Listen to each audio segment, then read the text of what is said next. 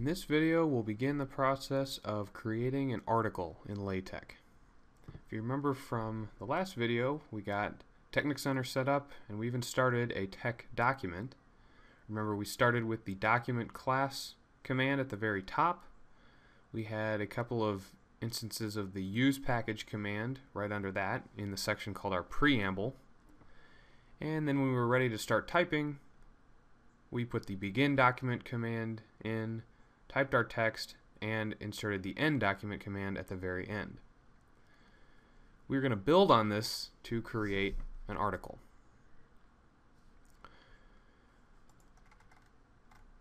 First thing that our article might need is a title. There's a command called title. You type backslash and then the word title.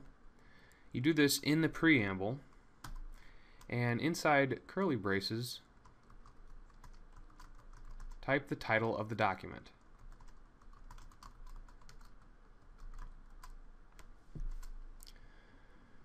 There's also a similar command called author.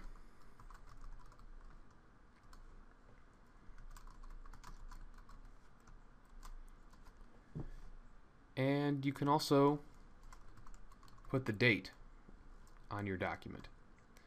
Now you can type a particular date in text into this space, or if you want this to update every time you use the document and compile it, you can type backslash today inside the curly braces, and that will update with today's date based on your computer's date every time that you compile it.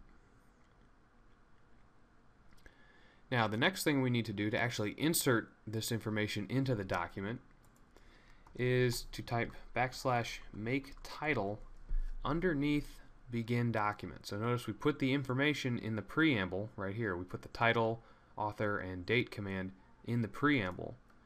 But we actually make that information appear in the document with backslash make title after begin document. I'm going to go ahead and click compile so we can see what that looks like. And so notice here's the title of our document, name goes here, and the date is printed here. We can also create an abstract for the document with the abstract environment. The way we use this is to type begin abstract and then end abstract, and then any text we put in between these two commands will go into the abstract of the document.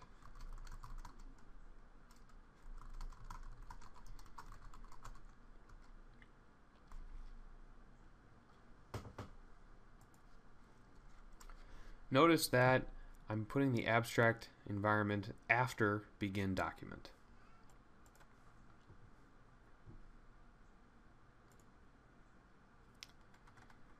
And the result is a section called abstract gets put right here under the title. Now let's say you wanted the title page to be its own separate page and you wanted the text of the document to start on the next page. Easy way to do that is to simply type backslash new page wherever you want to place a new page. So now in this case, title, name, and abstract are all on the first page. Text of the document starts on page 2. Also, notice that the margins seem to be pretty big in the document as it's currently set up. If you want to change the margins, an easy way to do that is to go up to your preamble, type use package geometry, and then there's an optional argument called margin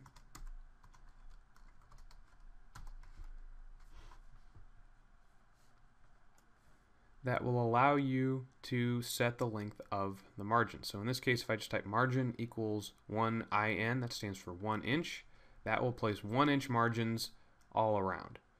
You can also set individual margins differently. So I could say top equals 1 inch, comma, bottom equals 2 inch, left equals 1 inch, right equals 3 inch. That allows you to change each margin individually. But if you just want to have the same margin set for all four, you can simply type margin equals and then the number you want. Another set of commands that you'll use a lot in creating an article is the section and subsection commands. To create a new section, type \section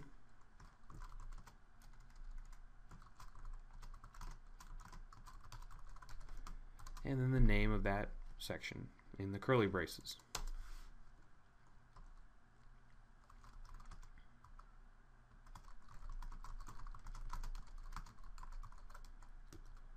And then you can start typing like usual. You can also create subsections with the \subsection command.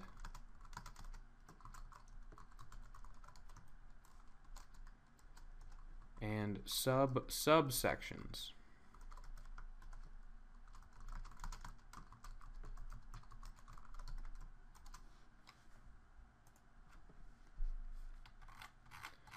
You can see the result is right here.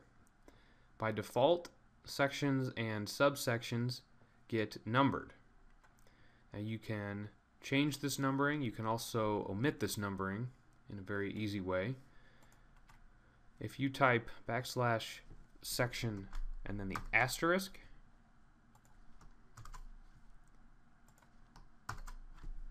that will suppress the numbering on the sections. So here we have the same sections but no numbering.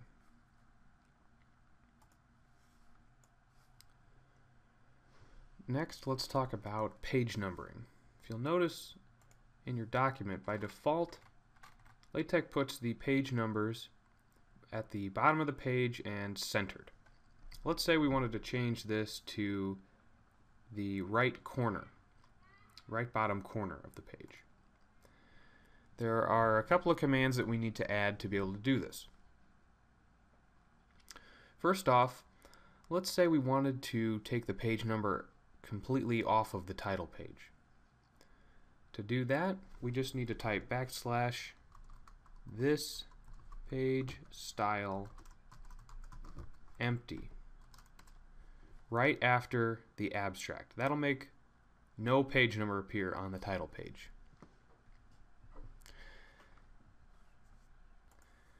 Now, to make the page number appear in the bottom right corner on the rest of the pages, there are several lines of text that we need to add to the preamble.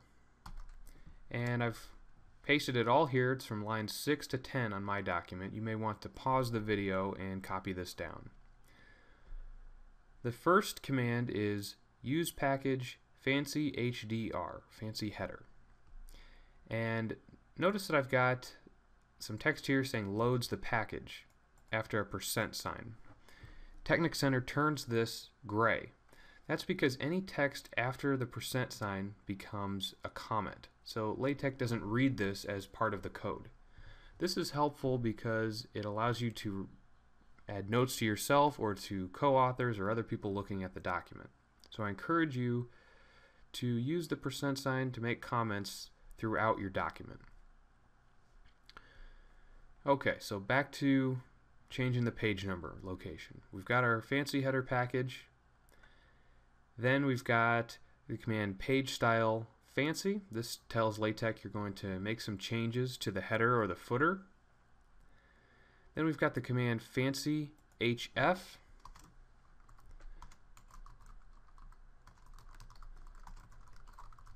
This clears out any previous formatting that you might have in the header and the footer.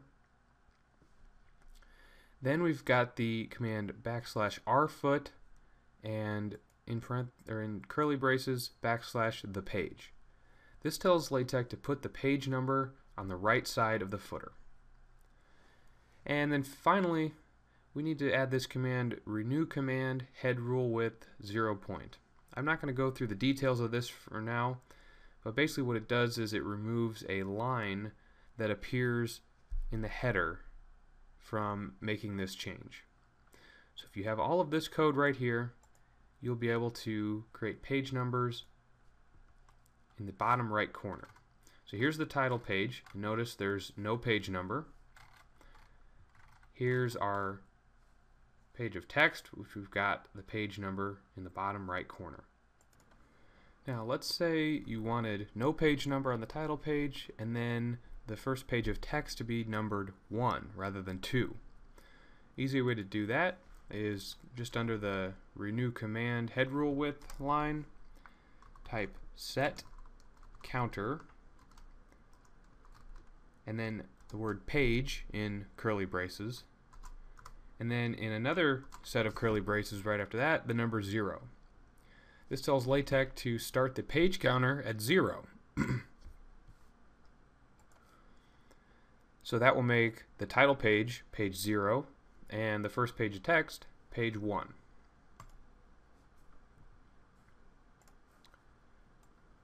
So again, here's our title page with no number on it, and page 1 for our first page of text.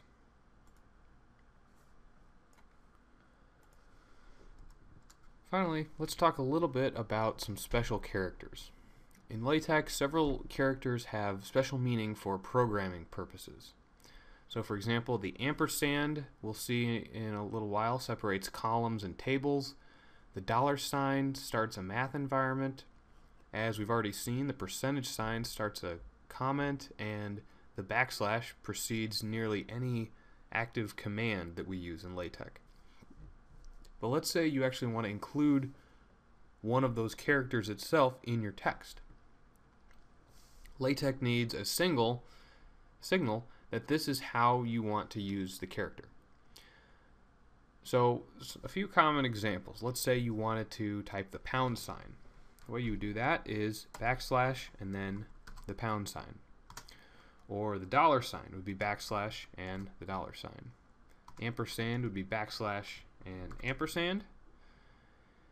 And to actually make a backslash, you want to type $sign backslash the word backslash and then another $sign. Additionally, let's say you wanted to use quotation marks to wrap around text. Opening quotes look like this. You can make this character with the key directly next to the 1, to the left of the 1 on your keyboard. And you want to do 2 of those. Then the text that you want, and then the closing quotes are done by typing the key directly to the left of the enter key twice.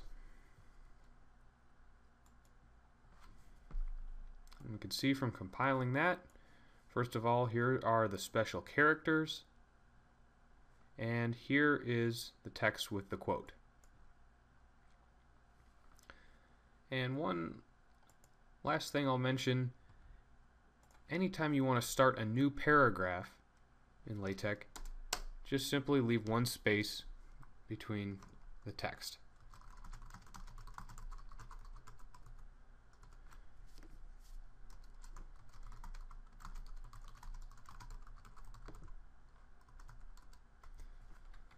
LaTeX will see that as a new paragraph and indent it automatically.